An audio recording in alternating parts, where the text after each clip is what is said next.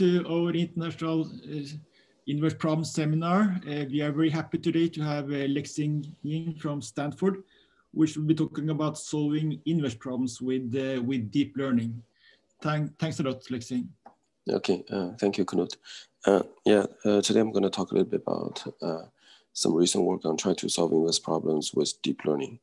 So I first want to claim that I'm not an inverse problem person. So I learned inverse problems a bit from books written by many people here, and also by interaction with some of the people in the audience. And so the talk is really trying to see whether we can use deep learning to solve some of the interesting problems, help solving some of the inverse problems.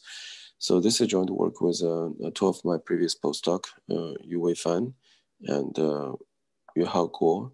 So Yu is with Huawei Hong Kong now, and Yuhao is an assistant professor in Chicago, at University of Chicago. And finally, it's also joint work with my student Cindy, who's graduating this year.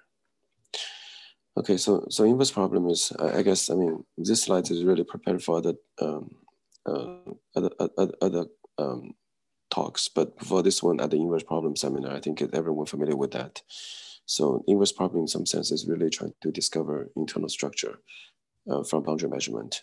So on the top of the slide, I give three pictures: radar imaging, where essentially use electromagnetic wave to try to discover objects far away and their shape and potentially their material. And the second picture is about seismic imaging, where you have the ocean survey. So the equation used here is more like sometimes acoustic, sometimes elastic equation, where you're trying to find out what is the internal structure of the Earth. And finally, the last picture is about medical imaging. And so in this special case, the physics behind it is electrical impedance tomography, where you put some kind of voltages profile around a kid's chest, and then by recording the current, and you're trying to figure out, one can try to figure out whether everything is normal inside. Okay. So the goal of this of the inverse problem in some sense is trying to, there are many goals, but one of the mathematical goal is to try to figure out what is this inverse map. So the inverse map is a map from the boundary measurement data, which I denoted by D, to the internal parameter, which in most of the talk, most of the slides I would denote by eta. Okay. So this is a quite challenging problem because, as we all know, sometimes the problem is ill-conditioned, especially for the last example, this EIT example, right? And so therefore, sometimes you need a regularization, either from the model or from the data. And if you take a look at this inverse map itself, it's also, even though the equation used here sometimes are linear equations, but because we're really trying to figure out the material property, which meaning the coefficient of this equation. So this inverse map itself, which from the measurement, boundary measurement D to the internal parameter eta is really it's a high dimensional nonlinear function. Okay, so trying to represent this function could be quite challenging. So, the tool that we're going to use in this talk is in this project is deep learning, and by now, I think deep learning is everyone's familiar with deep learning. From a mathematical point of view, the most important thing about deep learning is this deep neural network, and the way I view it is that it's a very flexible representation for high dimensional functions and also high dimensional probabilities. Okay, so probability distributions. So it allows you to do, using the machine learning terminologies, it allows you also to do automatic feature extractions. And there's also quite effective stochastic algorithms, like a stochastic gradient descent. And also there's very simple backpropagation algorithm, very powerful, but very simple. It's really based on the chain rule, which allows you to calculate the gradient with respect to the parameters of your model very effectively. Okay, so these are the things really coming together to make the deep neural network very powerful. And also with the effort coming from a lot of not only academia and also industry, especially industry in this case, you have very powerful softwares like a PyTorch and also TensorFlow.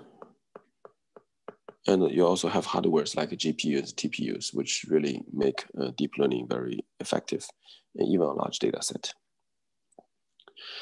So the goal of this project is to apply deep learning to inverse problems, and we're essentially trying to represent the inverse map, which is a map from the data boundary measurement to the internal parameter eta with a neural network. And we're trying to include both the physics of the problem and also some training data together, and try to see whether we can represent this inverse map approximately. So the main challenges of using deep learning for inverse problem come from I see two main challenges.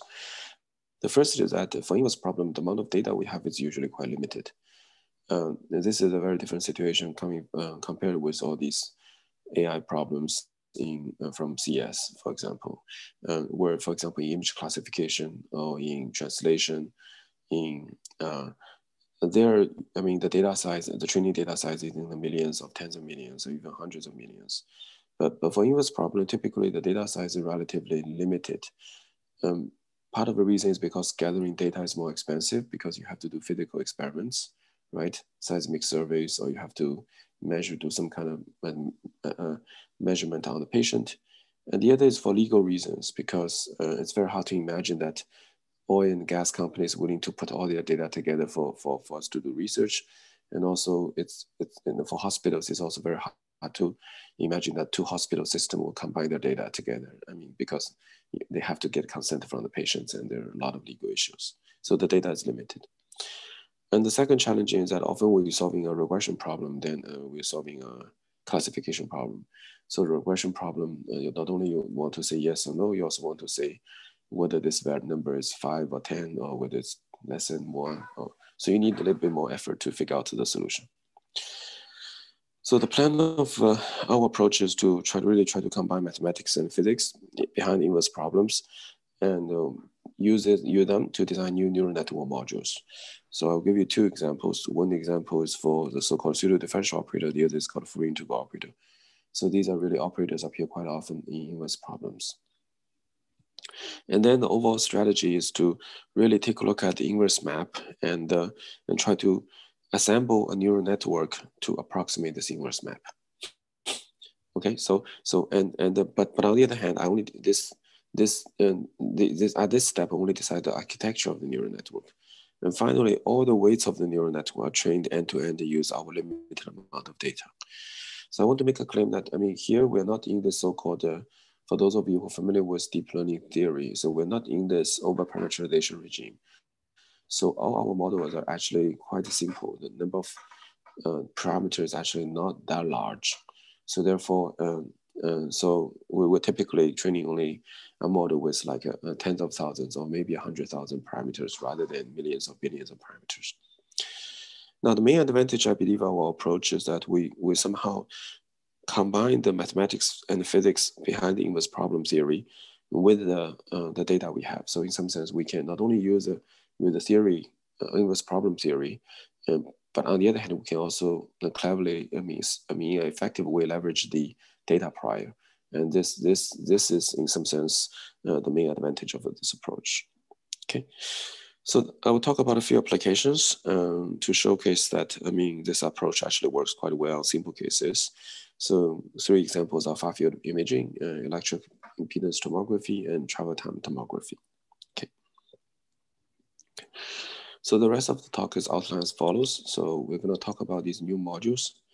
And then after we talk about these new modules, I'm going to go to applications. So new modules. Okay, so if you take a look at recent development, not so recent by now, is in the past 10 years or so, what are the recent the developments of a neural network? If you take a look at the most successful neural network architectures or modules, they all have some connection with well-known mathematical operators or theories. So for example, if you take a look at fully connected neural network, which is showing this picture here, it's really representing a dense operator. If you take a look at a convolution neural network, which is in this picture, it's really implementing a quite general local translation invariant operator, which is our convolution, right? Now there's also a network called the recurrent neural network. This R stands for recurrent. So this picture is right here. But in some sense, this is doing is that it's trying to model a general Markov chain with a certain number of states, depending on how complex the network is.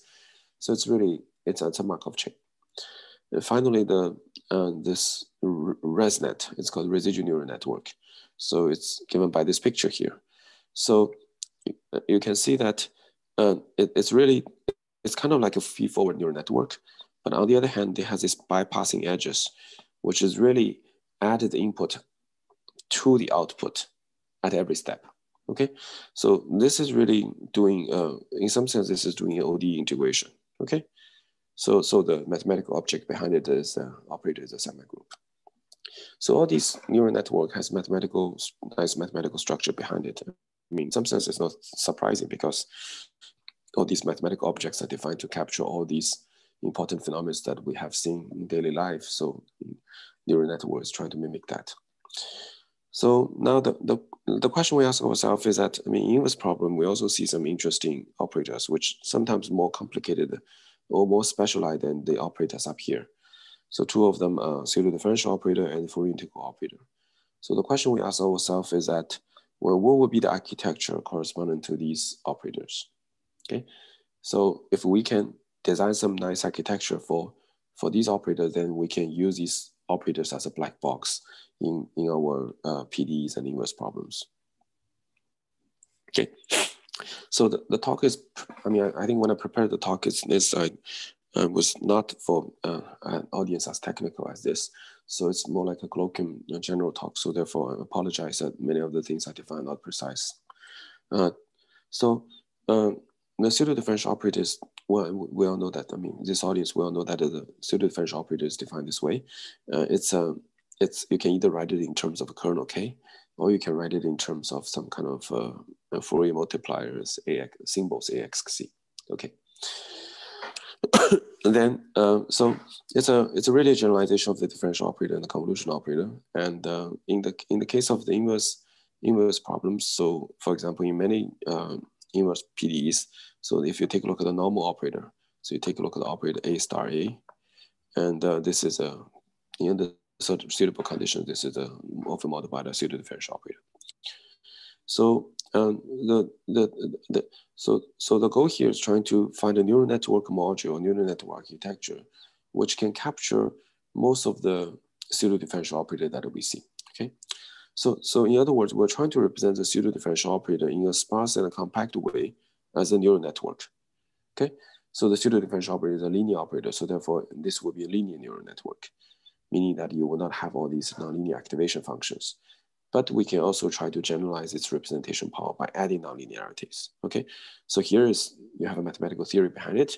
Here I will put a question mark because this is really pure generalization. Okay, there's not much theory because we're stepping out of the linear pseudo differential operator regime.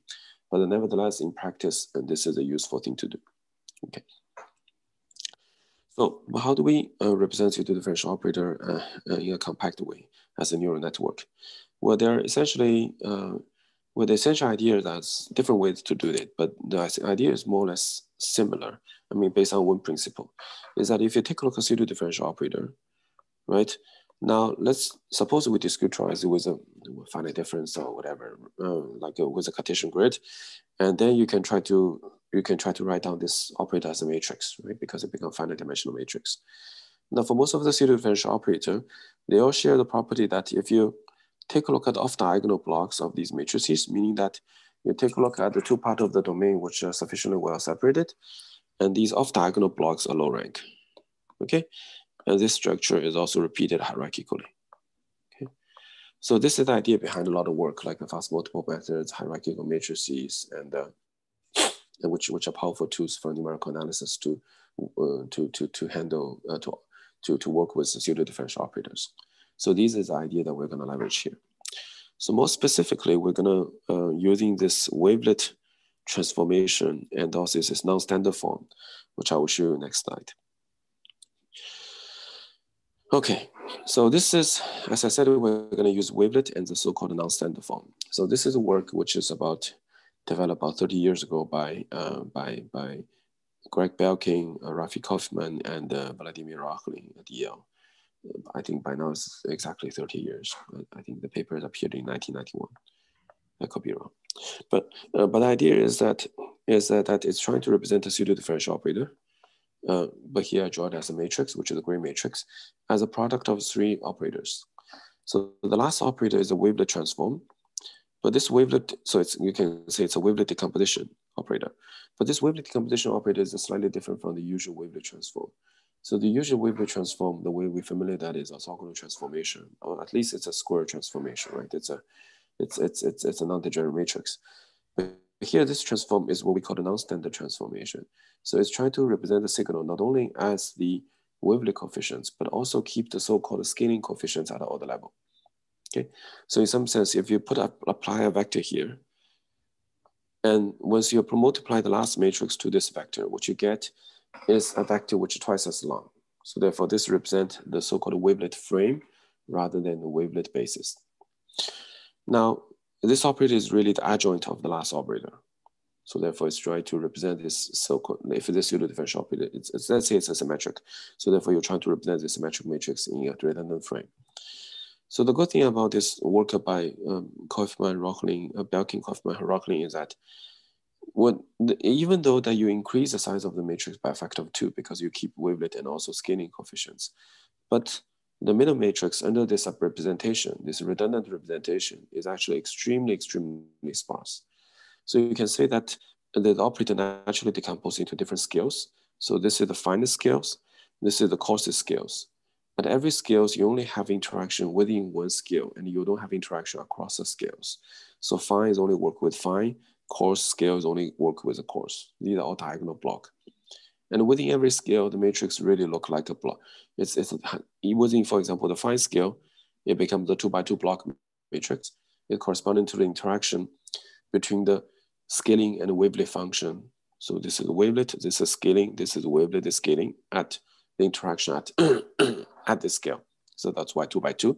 And within every tiny block, let's say, for example, this one, this is just purely almost diagonal matrix. Typically, the band of this matrix is 3. Okay. So once we have this picture, we can think about what if we apply this, what if we do multivac? We apply this matrix to this vector. Yeah, well, because it has this scale decomposition, so we can think about what happens at each scale. So at the finest scale, which I draw here, is corresponding to multiply, let me just draw, let me highlight this matrix, is taking this matrix, multiply this matrix, and with this matrix, and to multiply with a column vector, okay? That's what happens at the finest scale. So you can see that if you're familiar with the neural network, you can see that this action can actually be written as a 3-layer linear neural network, where every layer is implemented by a convolution operator. Okay, so here's in the first step, for example, right here. So you're taking vector, you apply this banded matrix, which is 2 bands, right? This one. But this will correspond to 2 convolution operators, or actually 1 convolution operator, but with 2 output channels. Okay, so the rest of these 2 extra tiny small matrix multiplication will do the same thing. Each of them will contribute to 1 convolution layer. So at the end, you will have a 3-layer neural network, linear neural network, to represent action at the 1 single scale. Now, this is just 1 single scale. And then if you repeat all the scales, you will get this picture. So this first line is exactly what I just showed you, right, for the finest scale. But then this is the action for the next scale, and this is action for the next scale, so on and so forth. And there's this pass here, which is corresponding to you're going from 1 scale, the fine scale of the wavelet, to the coarse scale wavelet. So this dot here is really representing the wavelet transformation. Okay, no, sorry, this is upscaling and the upsampling and downsampling step. Okay. Now, as I said, I mean, this gives you a linear neural network, but you can also make it a nonlinear by inserting ReLUs. And then this is by just naively inserting some ReLUs, you'll get a general structure, which is what we're going to use. So we call this network a BCR, Stanford, Belkin, Kaufman, Rockling, just to indicate that this is really a network that's inspired by their work 30 years ago. Okay. So this is how we represent the pseudo-differential operator. So we can also try to represent the Fourier integral operator in a smart way. So this is how we typically write down the Fourier integral operator. So as you see that sometimes, I mean, the more general definition of the Fourier integral operator is that F will have a hat. It's a Fourier transform, and then you apply these symbols and also phase to get the result. But here, let me just adopt the notation that we're only working with F. So you can think about this as the non-trivial part of the Fourier integral operator, which only talk about the part which after you do the initial Fourier transform. So Fourier integral operator is very powerful. It describes the wave propagation in certainly in constant media, but also in variable media. And it moves the singularity in a well-defined way. It follows the Hamiltonian flow, which is associated with a wave equation. So how do we represent the neural network? Have a neural network representation for Fourier integral operators. So again, the idea is very simple: is that we're trying to take a look at the existing work on numerical analysis for Fourier integral operators to see whether we can find a sparse and compact representation for that. So the tool we're going to use is this observation, which we have, is called a complementary low rankness. But more precisely, what a simple version is what I will going to show you in the next slide is regarding this so-called square root size blocks. So if you take the Fourier integral operator, again, we n by n Fourier integral operator, again, we discretize this. Okay, we discretize this operator. And then you get, or the Fourier integral operator, you get by n points, you get n by n matrix. Now the whole Fourier integral operator matrix itself is not low rank. Okay, it's full rank because Fourier transform is a special case of this. So it is a full rank operator. And also that the off-diagonal low rank is usually not true. So for example, if you take a look at this big off-diagonal low rank block, it's not this block, it's not low rank in the Fourier integral operator case. But what is true is the following, is that if you partition this n by n block in matrix into square root of n by square root of n blocks, where each block itself is like square root of n. So you have square root of n blocks, right? If each block is a size square root of n. And then each of these blocks, that is numerical low rank. So what I'm showing here is that by doing some kind of like SVD or low rank approximation for each of these small blocks, each of the small blocks can be written as tall skinny matrix times a tiny block times a fat matrix, okay? So this second picture is trying to show that every block is being low rankized, being approximated by low rank approximation. Now, once you have this, okay, so this is good, but it's not very friendly in terms of the neural network approximation. So what we can actually do is that we can rewrite this into the product of three matrices. So what we're doing here is very simple, is that for the first matrix, you see all these columns here. These actually correspond to these columns in the first row. And these columns here, I use a slightly different color, corresponding columns here. And now what happened to this row here? I'm using green here. I hope you can see this. The green, maybe green is bad. Let me use a slightly different color. Let me see what kind of choices do I have. Maybe this, okay? If I take a look at this row here, these actually correspond to these rows, okay? So what I'm doing is I'm really doing some, it's fairly straightforward, but essentially I'm reorganizing and repackaging these different components of low rank approximation. And these small matrices at every low rank approximation will go to its corresponding places, okay, in the middle. So it's not difficult to check that this is actually an identity, okay? So you can write my blockwise low rank approximation into the product of three matrices. Now, one thing I want to comment is that this, in fact, is in some sense similar to what you see earlier for the wavelet. This can be represented by a convolution operator. This can also be represented by a convolution operator. And the middle matrix actually, even though the pattern looks actually a little bit strange, but what happens is that you will see that if, for example, if you write down the middle matrix, if I have block I and index j, okay, then the only non-zero entry is at, for the column index, is for the row index block I, and within block, let's say index j, And the only non-zero entry is at a block where the column index is block J, and the row within the block index I. Okay, so in some sense, if you write the index, the row and the column as a double index for the middle matrix, let me write M. The only non-zero entry is Mij and Mji. That's only non-zero entry. All the other entries is going to be zero. So you see that this is what really this doing is this really doing a transpose of these two subcoordinates. So the block index become the in-block index, and in-block index become the block index. So this is really a transpose. Okay, so maybe I'm going too much into the detail, but the idea I want to convince you that this is not so hard. So therefore, when you apply this operator into a vector, as I said, it becomes three things. One is doing this convolution, and then the second step is doing this block index switch, but that is really doing a transpose of my operator, transpose of my data, a modulus sum like a pointwise multiplication. And the last step is also convolution, or maybe local convolution. So what happens here is that all these Fourier integral operator in this approximation can also be represented very compactly with a neural network with only 3 steps. So again, this is for linear neural network. And if you want to work with nonlinear objects, nonlinear operators, you can add a few extra layers. You can add the ReLU. And again, as I said, there's no theory here. It's just we're generalizing this architecture, hoping that this will be more powerful. Okay. So this is what I want to say about the modules. And then I'm going to move on to the applications. Okay. So we're going to talk about 3 applications. One is far-field imaging, electron impedance tomography, and the final one is travel time tomography. So each one of them, the workflow is as follows. So we're going to design the neural net. So the goal is to design the neural network architecture. Architecture for the inverse map.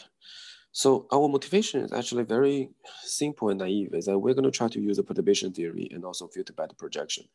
These are probably the oldest ideas in solving inverse problems. So I want to say that I want to argue that perturbation theory, even though it's very simple, but it sometimes can be very powerful, right?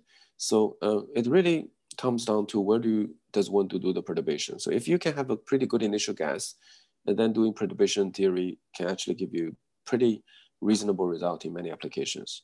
So I want to use analogies. So for example, if many of you know about theoretical physics, so if you think about what the renormalization theory in quantum mechanics, quantum field theory, I mean, to a big extent, this is really trying to find the correct point where you to do the perturbation expansion so that you can draw these Feynman diagram and add them together, right? So once you choose the correct expansion point, then this gives you meaningful physical predictions. But if you find the wrong point, you get a bunch of infinities and it's not very useful. So here we're trying to do the same. We're trying to really hoping that the word I'm using, the hope is, or hypothesis, is that the neural network can from the data to figure out what would be the reasonable point to perform the linearization. And then once this point is obtained, then the rest is the remaining is just to do the standard perturbation theory and feedback projection. Okay, I'll make this more precise in a second. Now, and for this neural network architecture, the components we're going to use are actually quite simple. This BCR net I talk about for pseudo differential operator, and this switch net, this transpose thing I talk about for FIOs, and then finally we use a convolution. Okay, we only use these 3 things. Once we have the neural network architecture, then what we do is that we train the neural network with the weights of the neural network. So the architecture designed by these mathematical considerations, but the weights of the neural network are actually fully trained from scratch by using the data we have. Okay, and once these 2 steps are done, and we can use our neural network for prediction. So whenever you give me a new boundary data, I can try to put it through the neural network, and the neural network will spit out what would be the interior material property. So I won't mention that there's a lot of work using deep learning to address some of the problems in inverse problems. So this is the list that I this is a list that I gathered about, well, maybe quite some time ago. So this list is certainly not complete. So I apologize to anyone whose work which is working on this area, but I forgot to mention. But what I'm trying to say, that's really the work is growing, okay? Because it's deep learning, deep neural network, which is a powerful tool to represent the nonlinear function. That seems to be quite natural to use it to represent the inverse map. So the first application is the far field imaging. So this joint work with my Yu Hao Guo, my previous postdoc. So the idea here is that the problem is simple, is that you have a domain omega. So within omega, you have an unknown parameter eta. So in fact, the physics is described by this Helmholtz equation, where the unknown is the c-axis, unknown sound speed. But assume that there's some kind of like a background velocity, like 1, okay? So we're talking about the sounds propagation in air. So let's say that there's a roughly uniform background velocity. And then trying to figure out this unknown Cx is exactly the same as figure out this unknown eta, which is kind of like the perturbation of the slowness, okay? And here you see I scale everything by omega because omega for me is fixed, so it's a constant. Even though omega could be a pretty high frequency, but it's a constant in this discussion. So the problem is that we have a domain, we have the eta inside, it essentially decides my Helmholtz equation. And what I'm trying to do is trying to figure out eta using boundary measurement. So what are the boundary measurement? Well, the boundary measurement are done as follows, is that in the experiments, we're gonna sending a plane wave in this S direction, okay? So then when the wave hit this object, if there's no obstacles, the wave is just gonna penetrate, it's go out. But if it does have obstacles, right, this etas, so it's gonna start scattering at a different direction. Here R prime, R double prime, okay? So for every outgoing direction R, what we're gonna do is that we're gonna record this quantity, which is the scattered field in this direction at a distance rho, which is far away. So rho is a scalar, which is the distance far away, go to infinity. And then, but the signal is gonna get weaker, right? But we're gonna compensate this and modulate this. So we're gonna multiply by square root of rho and modulate it by the e to the minus I omega rho, okay? So if you do that, and this become a well-defined constant at the rho goes to infinity, and this is a well-known so-called far field pattern in radar imaging. So our data really is this 2D array. So that for every incoming direction S and for every outgoing direction R, so this US rho or infinity R, this far field pattern is my data. And the inverse problem is trying to, using this far field pattern and try to figure out what is my material property. Okay, that's what we do. Now, before I propose the neural network architecture, so let's just think about it. I mean, let's do a bit of analysis to see what do we get. So in fact, instead of consider the inverse map, let's just consider the linearized forward map. So inverse map is from my data to my material property eta, right? But so therefore the forward map is from eta to my data. So let's just try to see what is the linearized forward map. Well, after doing a half-page calculation or maybe a one-page calculation, one can see that this is actually up to certain constant or smooth factors is given by this integral on the right-hand side. So this is a linear integral. It's integral in terms of the eta, okay? So where R and S belongs to S1 cross S1. Okay, we're considering 2D problem. So therefore the unit direction is down circle. So therefore this A, but if I inspect this a little bit, this operator A here, this A which is going from D to eta, is actually an FIO with an FIO going from this omega domain to this S1 by S1 domain. Okay, this is not hard to show because what we need to do is just take a look at the restriction of this kernel onto the small chunk of the domain by doing this square root of n by square root of n partition. Okay, and then we can show that it's low rank. So therefore this is an FIO. So if it's an FIO, we decide to use the switch net. So this neural network that I introduced involving the transpose, right, to represent this operator A.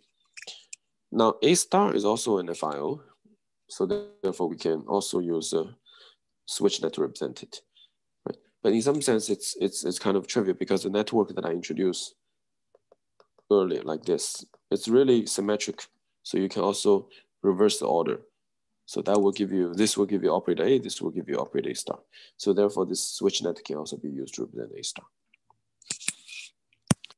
Now, so the design of the actual neural network architecture for the inverse map is really coming from this consideration of the filter back projection. So it's really just saying that if okay, sorry, what happened? Okay.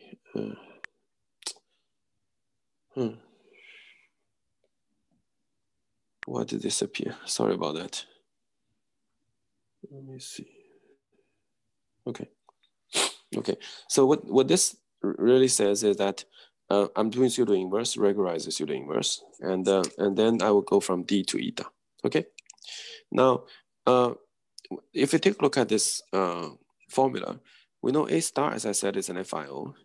And what is this operator? Well, this is the inverse of the regularized version of the normal operator. And the suitable conditions that this is a pseudo differential operator. So therefore, we're going to try to use this BCR net to so this is pseudo differential, but we're going to use BCR net to represent that. So therefore, now the architecture becomes clear. We take our data. What we do is that we use a switch net to implement this FIO, A star. And then we use a BCR net to implement the pseudo differential operator, which is A star A plus epsilon I inverse. And then once we do these two steps, it spit out eta. Okay. So I want to say that this is really motivated by the linear regime.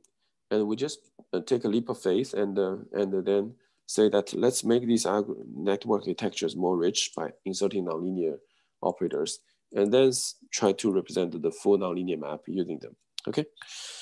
So this obviously has the limitations, but I want to show that in some of the examples we tried, this actually gives a fairly decent result. And part of the reason is that the neural network can try to capture the data prior and learns where to do the linearization. Okay. Now, so here I'm going to give you one simple example, and this is 5-year pattern for omega is equal to 60. So my domain omega is lowercase omega stands for frequency.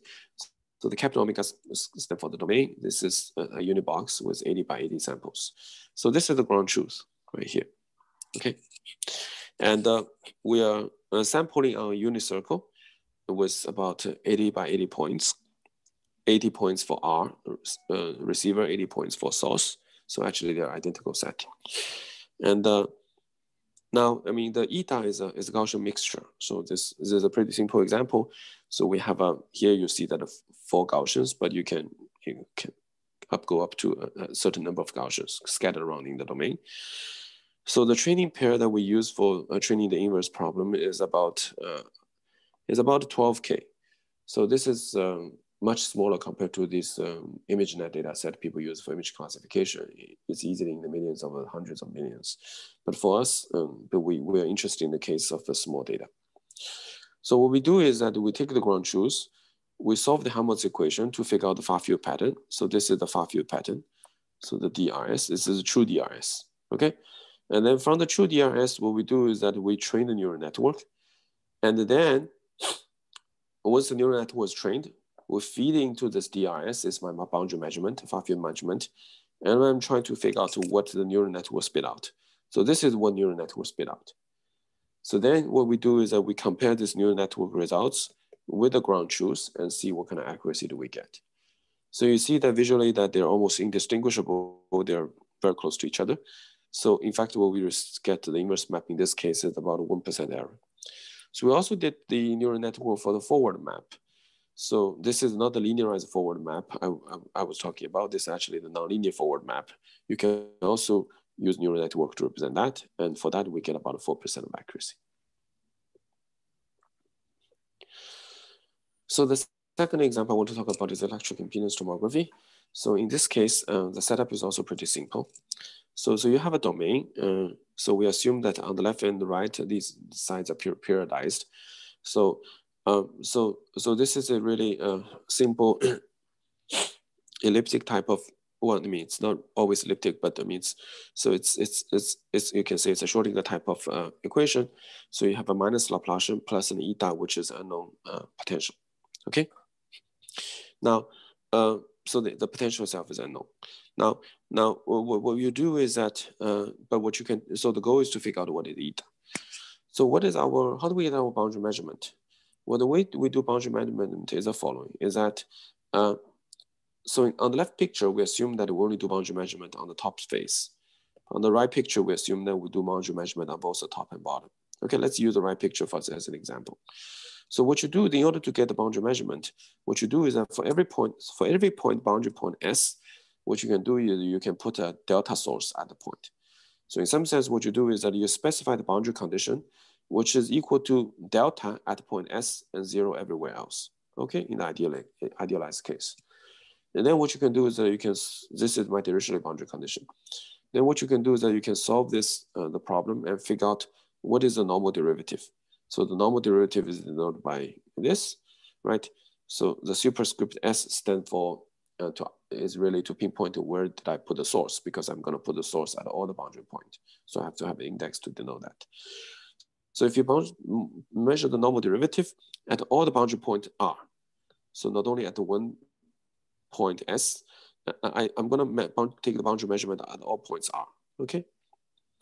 So this is my Neumann data, okay? So if I go through all the possible S and then record the normal derivative at all the possible R, and this will again give me a 2D array. So this is my Dirichlet to Neumann map, okay? So the inverse problem is really to take the Dirichlet Neumann map, okay, for all R and S, and try to figure out what is eta. So this is my inverse problem in this very simple setting. So again, we do the same kind of analysis. We will try to study what happened to the forward map, because I need to understand the forward map so that I can do this filter back projection. So for the forward map, after you do half-page calculus, what you see is that, well, this boundary measurement is actually also depends on the internal media perturbation through this operator. This is really the product, pointwise product of two a gradient of the Green's function, where the Green's function is for the problem with eta equal to 0. Okay, so this is the Green's function of the problem when there's no media perturbation. Now, this is already fairly simple formula, but to make it more friendly to neural network, what we're going to do is that we're going to do a very simple coordinate transformation. So recall we have this R and S. So R is going to be S my source point may be here. The R is my receiver point. But instead of just working with R and S, I'm going to do a coordinate transformation. I'm going to reshuffle my data in terms of the middle point M, and also the half width, which is R minus S, which is called H. Okay, so essentially what I'm going to do is I'm going to reshuffle my data to reparameterize my data in a slightly different coordinates. So the advantage of this is that in this new coordinate, if I'm write my data in this new coordinate, so this is a trick that people often used in the seismic imaging, because this is, there's a terminology for that we're not going to, but essentially is that by reshuffle the data, I mean, many of the migration techniques becomes much easier. Okay, so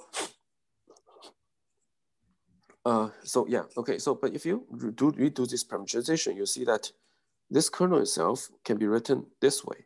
So here I'm hiding this H and Z index. I'm moving them to the upper index here. But the point I want to point out is that if you fix H, you freeze H and you freeze Z, then what you take a look at this operator. This is really a convolution operator in the M and X domain. So that's what I'm written down here. This is the 1D convolution in M and X with H and Z as the channels. Okay, so this is just a 1D convolution. Now, in fact, that this convolution can be also simplified in the sense that you don't really need to keep all the H and all the Z, because the problem itself is really coming from elliptic equation. So therefore, there's a smoothing effect here. So the Z, which means the depth, how much it, so in fact, you can see that you don't really need too many points in Z, because the Green's function decays and become more smooth when it moves away from the singularity. And for the same reason that you don't need to put too many degree freedom in H. So therefore, there's a lot of compression you can do for H and Z in H implementation. But this is quite detailed. Okay. Now, but the main point is that this linear forward operator itself is really just a bunch of 1D convolutions. And similarly, the A star is also, the adjoint operator can also be represented by a bunch of 1D convolutions. And in practice, we just use CNN for that. Okay. Now, the neural network architecture is actually, is very similar from the previous example. We do filter back projection. So by now we know that this itself is a, even though this is what it means, this is a quite complicated operator, but by doing this, introduce this M, H, midpoint, and offset coordinates, we can actually try to represent it as a 1D convolution. Okay, a bunch of 1D convolutions. And this operator itself is still pseudo-differential operator, so that we try to represent this with our BCR net. So therefore, the whole architecture roughly look like, I reshuffle my data. So my data is used to be in RS coordinate, but I have to pre-process it. I reshuffle it. I make it into the middle point or offset coordinate. And then after some modulus, some compression and decompression, let's not worry about it. So what I'm doing here is that the first step is just to apply A star. This is performed by using 1D CNN. Then I'm performing this inverse operator. This is done by using the BCR net. And then after that, I get my result. Okay, so this is the same similar architecture, but just that this component which used to be the switch net, but now I can just use 1D CNN by using this translation invariant phenomena of my problem. So this is the result that we get, and here we measure the RNS could be either on the top face or on the bottom face. So we have about 8,000 training points. So this is quite small compared to all these neural network applications in language and image classification. So this is where we start from. This is ground truth. So this is my eta. So I don't know this, but I mean, neural network doesn't know that, right? But when I prepare the testing data, I take this eta, I use this to figure out what the DRS. Here the DRS has 4 components because R and S could either be on the top surface or at the bottom surface. So that's why you have 4 images. And this is in the D and M H coordinate where it's already shifted. Now then we use neural network to do the reconstruction. And this is the eta tilde, this neural network construction. And you can see that these 2 pictures are actually very similar to each other. So in fact, if you take a look at the error, this is about 8%. Okay. All right. So in the remaining few minutes, I'll just quickly go through this application's travel time tomography. So here, the equation that governs this, the physics here is the so-called Ikono equation. It's a Hamilton-Jacobi equation. So in the first example is wave equation. The second example is more like elliptic equation. And here is a Hamilton-Jacobi equation. So, so the unknown is that you can think about this as a 2D case where the unknown material property is living in the circle. And what we're trying to figure out is this M tilde here, which is the media perturbation from the constant background. And how do we get the data? The way we get the data is that for every source point S, this is my source point, what I'm doing is that I'm trying to solve the Ikono equation. Well, I mean, the nature solves it, okay? So the Ikono equation is solved. And then for every boundary point, you record what is the solution of the Ikono equation. So for example, this is my receiver point. So this USR is actually the minimal distance between, minimal travel time between, minimal travel time between the point R and S, okay, under this median. So you do that for all source points and you do that for all receiver points. As once you do that, you have this 2D array, okay? So the job is to take this complete travel time information of my boundary points and try to figure out what is the interior property.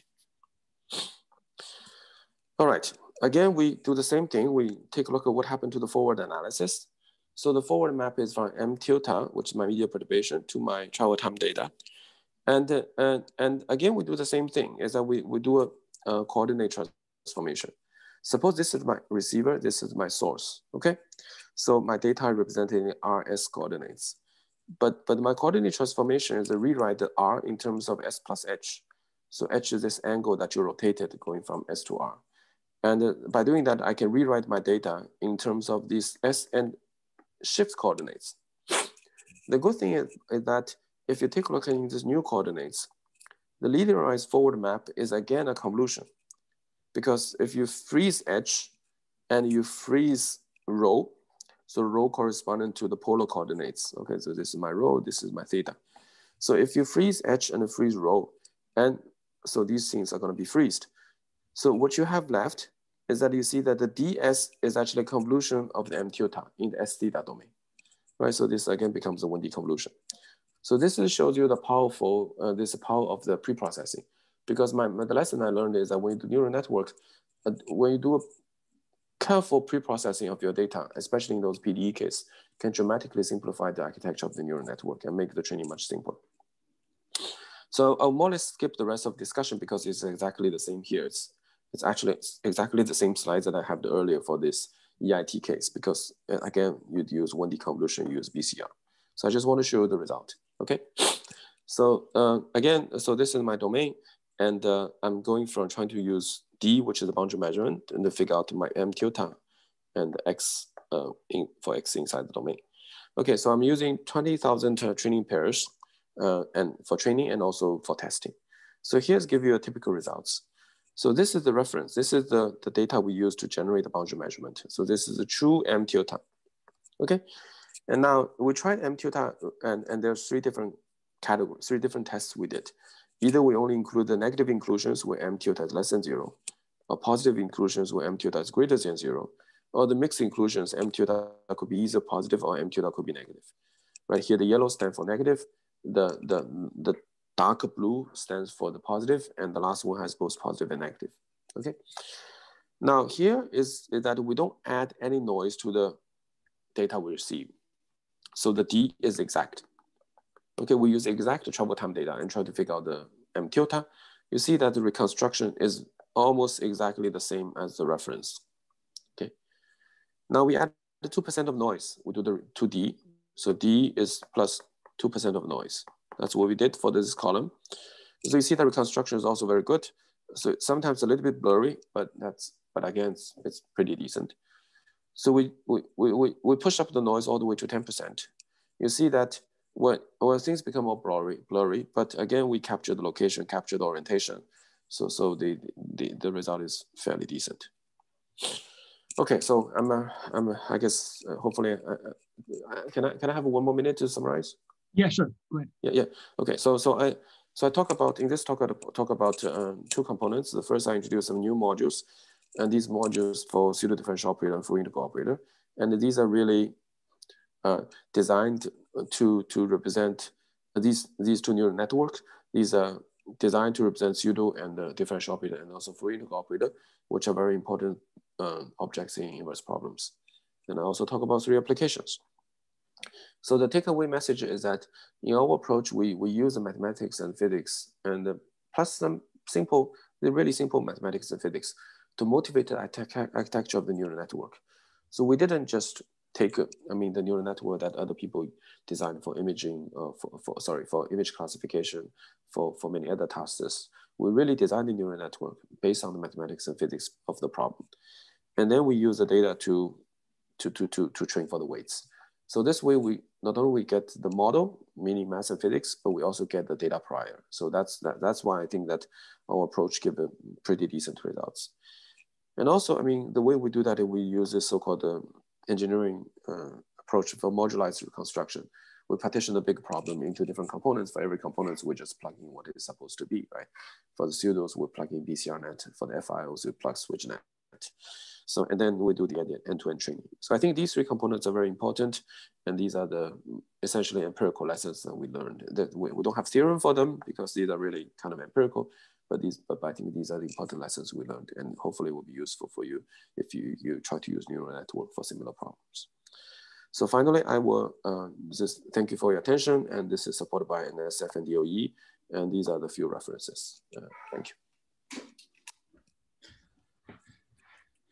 Great, thanks a lot for a very interesting talk, Lexing. Thank you. So now if the floor is open for questions, so please unmute yourself and ask questions if you have questions for Lexing. Hi, may I ask a question? Yeah, sure. Here is Mikhail. Somewhere early in your presentation, you said that the cases that you are considering are not similar to classification of optical images in that they are not over parameterized. Please, Right. if I am wrong. No, you're not. I mean, so what I'm... So can you elaborate on it? In particular, does the number of weights in your model somehow suggest you the number of data points or samples that you have to generate to train your network? Thank you. Yeah. So what I okay. So I mean, okay. So if so in the deep learning theory, right? I mean, there's this belief or this people's I won't say consensus, but it's people think that by making the neural network wider or deeper, or by putting more degree of freedoms, by adding more weights, I mean, in fact, you will not overfit the data. So I mean, because there's a word called implicit regularization, meaning that when you train the neural network in a certain way, like a gradient descent, so the training algorithm will actually find the solution which actually can potentially generalize well. Okay, so here we're trying to avoid that, because I think that is not necessarily true, and so what we're doing here is that we're not taking this wide or deep neural network approach. We design our neural network to be fairly simple. So if we counted the number of weights, meaning how many parameters you put into the neural network, in many of the neural network I showed here, we only have tens of thousands or maybe a few 100,000 neural network parameters. So this is much smaller than, I mean, tens of millions of even hundreds of million parameters people use for image classification or for translation language models. So we're not in this so-called over-parameterization regime. We're in this under-parameterization regime. So in some sense, I'm still using the simplicity of the neural network architecture to provide some regularization on my training process. Because I personally have some doubts about this over-parameterization, give you generalization kind of principle, because we all know that in neural network, there's also another field called adversarial training, meaning that you can perturb your data a little bit and you get a totally different result. So to me, that this is an indication that wider neural network, even when you train it and give you good training or even testing result, is not really an indication that this neural network generalize. So this is something that I'm trying to avoid. So that's why we decide to go the other way. We try to design very parsimonious, very simple networks by using the physics ideas. Yeah, thank you. Thank you once again. Mm-hmm.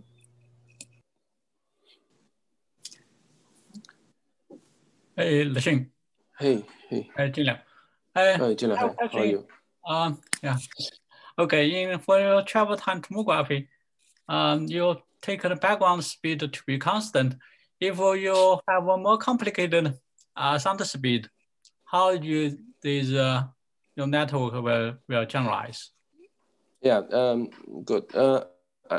We haven't tried. I have to check on my postdoc what is the most recent thing he did. So in this case, I mean, in other cases, we try the variable coefficient as a smooth variable coefficient as the background velocity. But in the travel time tomography, I think you're right. In this case, we only try the constant variable as a background velocity. So certainly worth trying. I mean, this isn't a test that we should do, but we haven't done it yet. Okay. One thing I want to point out is that the data that we have here is actually, for example, if you take a look at here, even the media background is constant, but these perturbations are not small. So, I mean, if I remember correctly, that the background of the green part is 1, and the yellow part is more like 0.5, and the black part is of order 1 is like a 2 or 3. So these are really big inclusions with sharp interfaces. Mm-hmm. Okay, very good. Thanks. Thank you.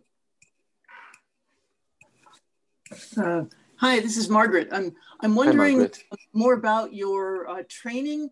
I was thinking that, you know, for some of these problems, it still seems as if thousands of training examples still seems like a lot. So did you take, for example, points, you know, sources on all the possible locations on the boundary, and then all possible locations in the interior, and then I mean, that how do you get to so many thousands of training samples? Okay, you're right. Okay, so I agree with you that let me first clarify a little bit. So for example, here by 20,000 K, what I mean by is that so every training sample, what I mean here is that is one domain with certain inclusions, which somehow randomly generated. And this is my M1, let's say, okay, M tilde 1. And also that I have D1, which is RS, which is corresponding to travel time information, okay? So this is my one data point. And then I repeat it, I generate, for example, this media 20,000 K times, and this 20,000 K pairs is my training data. I use this to train my neural network. Now, I agree with you that the 20,000 K is a little bit, I mean, for certain applications, already quite a lot. My answer is the following: that in fact, in our test, we can even train for some. I don't remember whether for this application or not, but certainly I think for far field pattern, we can actually get away with even 1,000, 2,000 pairs rather than say 20,000. So obviously the performance would degrade a little bit, but still usable. Okay, so in some sense, we don't really need 20,000. Now, the other question you have, I mean, even you can argue that 1,000 is too much. I agree with you. In many cases, 1,000 is too much. But for this data approach, I guess if we want to capture the data prior, for example, because the data is high dimension, so I mean, we can try to push down to say whether we can do the same thing with 20 data points, but then that might not be enough to capture the data prior, because this whole approach that we're having here, because inverse problem is always, many of them are ill-posed, right? The reason why we can, for example, you can give me 2 media perturbation, which give me almost exactly the same boundary data. But then you ask a question that, if you give me this boundary data, how should I go back? Should I go back to this one or this one? I mean, the only hope that I can find the right one is from the data prior. Because if your data is all around this point, then I can say we should go back here. So we really need to capture the data prior to a certain extent. So that's why we need at least a few thousand points. Okay. Now, the other thing you mentioned is that complete data. That's also important. So we do use the complete data. So here our DRS is actually with all the points on the boundary, right? So let me, my pen's dying. Okay, so this DRS is all the points on the boundary. So what we are thinking now is how do we do with the partial data? So that's also another direction. Thanks. Yeah. Sure. Okay, I have a question. Okay. Yeah. Hey. So if you can go back to the scattering example. Yes. Over in the middle. So this is basically a Fourier transform, right? What we're trying to convert. Yeah, right. This one, right? Yeah. Okay. This is not exactly Fourier transform, because, yeah, this is because this S is on the circle, R is on the circle. So yeah, okay. Yeah, but if you vary them, it's kind of Fourier transform with some restricted set of variables. Yeah, you can say it's a non-uniform Fourier transform on a certain shared grid. Yes. But when that you say that we have, I don't see it here, but 80 by 80 points. Is that what you said? Right. S is sampled. So S is 80 points. R is 80 points on the circle. But right? Then you can just learn the matrix of this map, right? With 6,000 something experiments. Right. Yeah. This matrix D. Right. Sure. This matrix is about 64,000 by 64,000. Yes.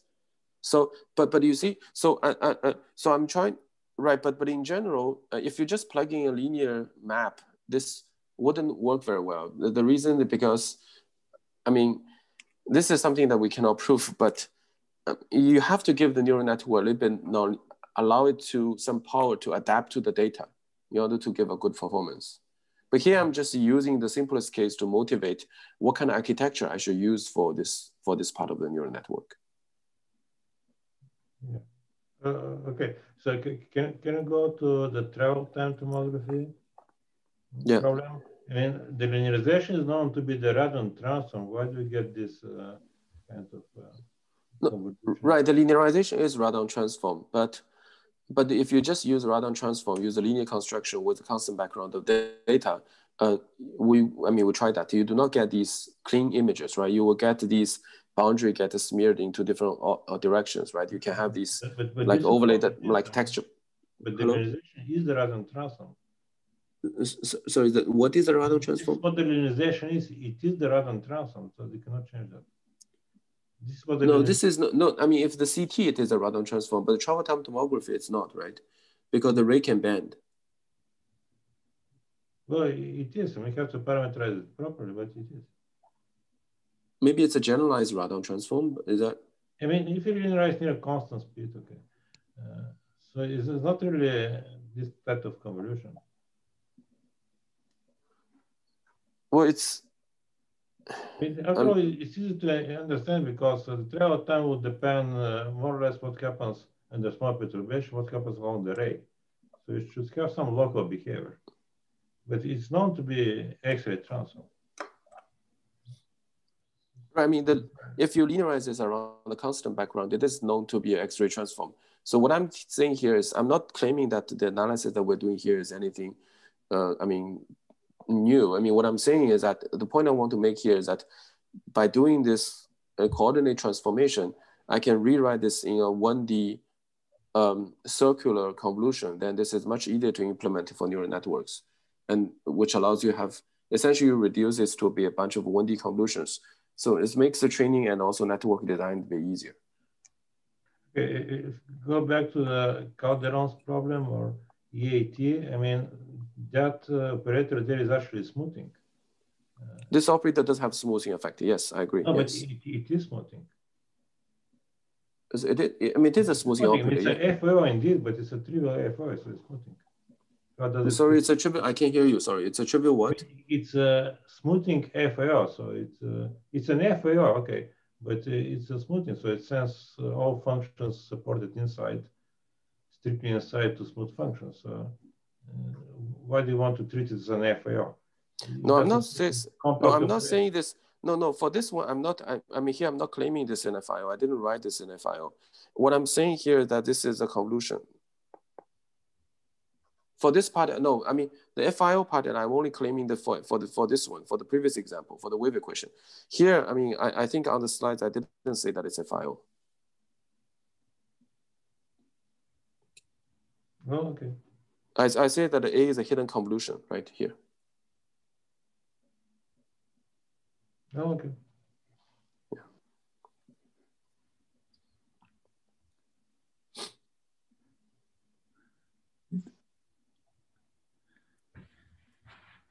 Any more questions for Lexing?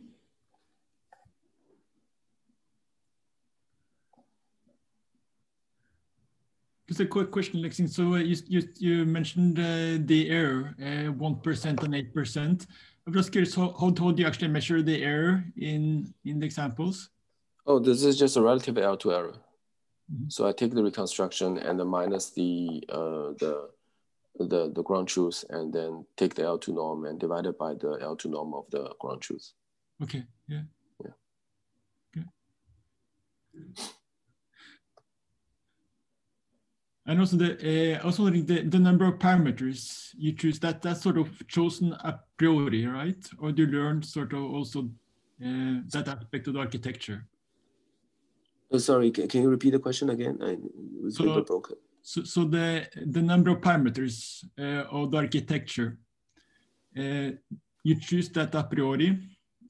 Yeah, I choose them. Obviously, we have to do a little bit tuning, right? Because you add a few channels, and that yeah. So, I mean, we in some sense we didn't choose it a priori. We have to do some tuning, like all the neural network. Yeah. Yeah. But the number of channels is not. For example, I think the most important thing is the number of the convolution masks. For example, in this example, and also the number of channels. I think these.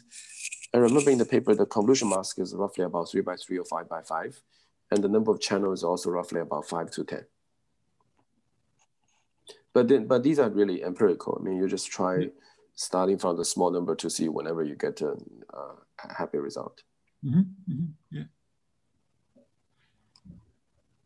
Can I make one comment, maybe not so much question? Sure. So once again, getting back to the issue of the number of parameters versus the number of data points, so that claiming that, or rather,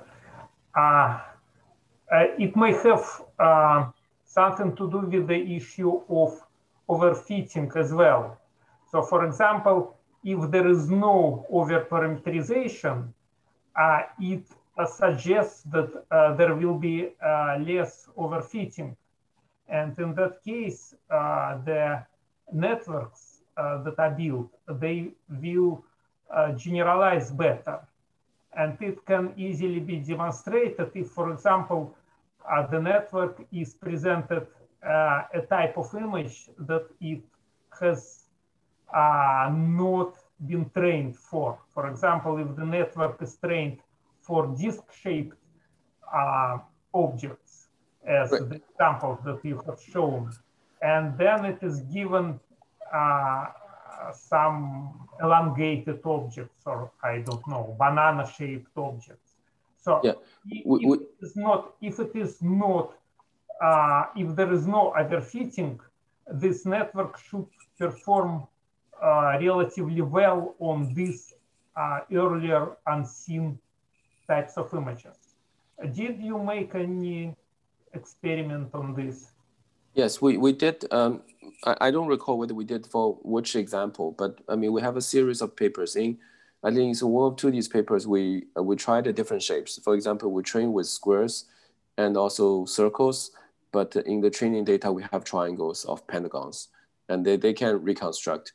And obviously, the boundary would be a little bit smearing because if all the data is circles, then the neural network will try to think, maybe, I mean, the pentagon is somewhere close like a circle. But we do have examples where the training data set is one kind, but the testing data is a different shapes.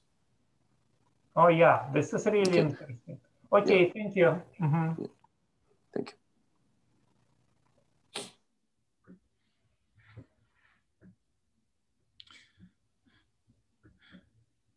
Okay, well, if there are no more questions, let's thank Lexing once again for a very, very interesting talk. And thank you all for coming. Thanks everyone for coming, and thank you for the invitation.